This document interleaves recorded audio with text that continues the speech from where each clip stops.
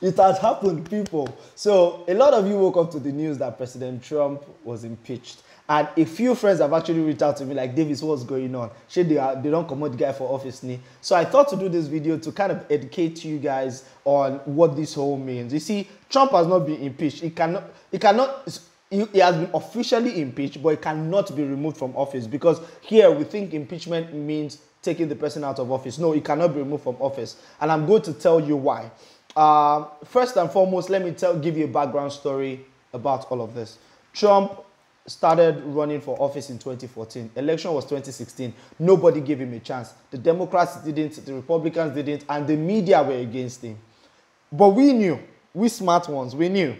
And then Trump eventually got elected. And the moment he got elected, even before he was sworn in as president, the Democrats had been vowing to remove him from office. Just last week, the head of the House, that's the Speaker of the House of Representatives in the U.S., Nancy Pelosi, she's a Democrat. She hates Trump with her guts. She said for the past 22 months, they have been trying to impeach Trump. Many Democrats have been on record in the past, even since the president got elected, that they were going to impeach him. So this is nothing new. We all knew that this was coming. But, you know, what does this really mean? First and foremost, before I get into the politics of it, let me explain how impeachment works in the United States.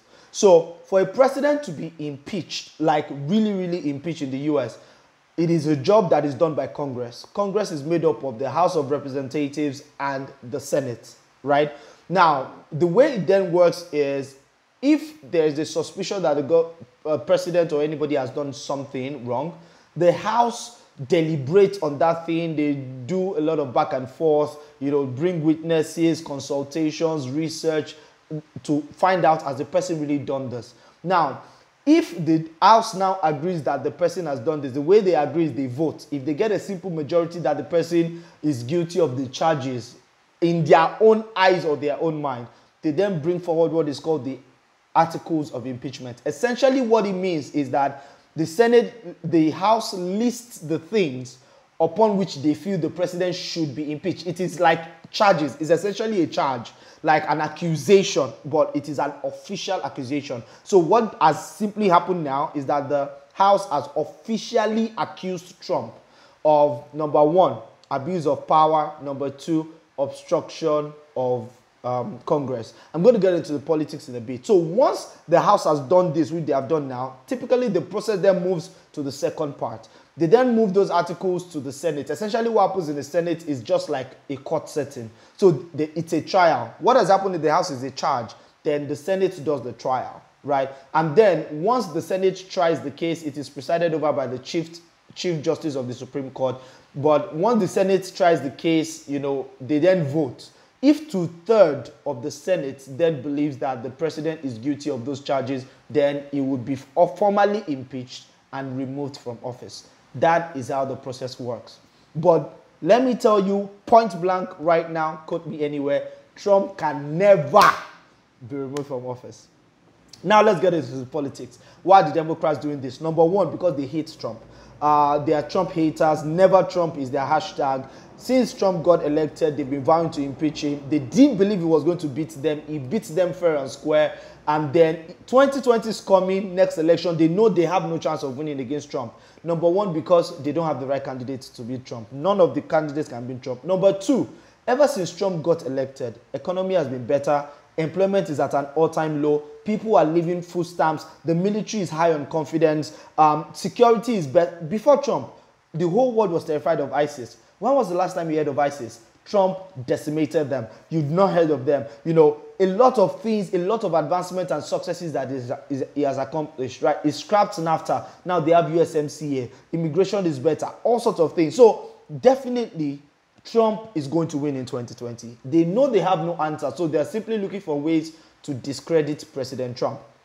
So what did they try? First, they said he colluded with Russia for 2016 election. They tried, did everything. There was no evidence. That did not stick. Then they said there was bribery. Try, oh, no evidence. That didn't stick. Then they said obstruction of justice. Try. That didn't stick. Nothing worked. Then what else they said? They said quid pro quo, which essentially means Trump was withholding, you know, official obligations to other countries, in exchange for favors, which didn't happen, which they have no evidence of, which they investigated and found nothing, and then they dropped that one. What did they eventually bring as articles of impeachment?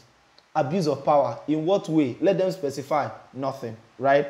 In what way has he abused power? It's vague. The second one is obstruction of Congress.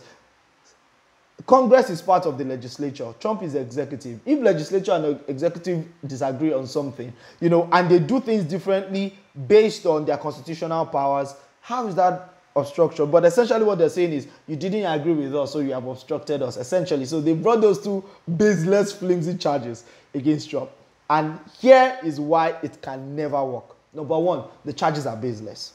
By the way, the only way they were able to get the majority in the House is because the House is full of Democrats. They have a majority of Democrats in the House. However, in the Senate, they have a majority of Republicans.